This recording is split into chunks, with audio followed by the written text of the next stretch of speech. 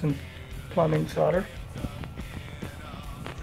Using PEX there with the little barb end. This is my water inlet. Now, this right here is a 3/4 inch plumbing valve, which I got off a plumbing job.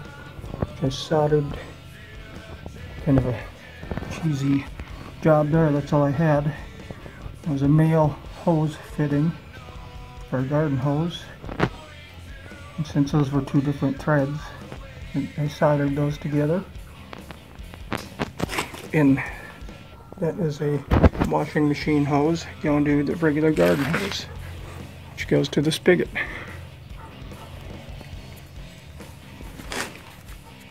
Now, just like a regular, since it is a sandblaster gun, that's my compressed air.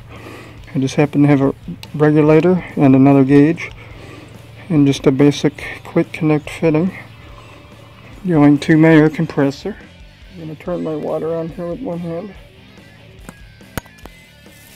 My water's on. I have yet to feel that.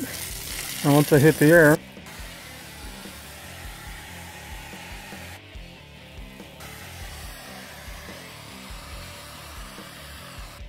or I can adjust this to get less water.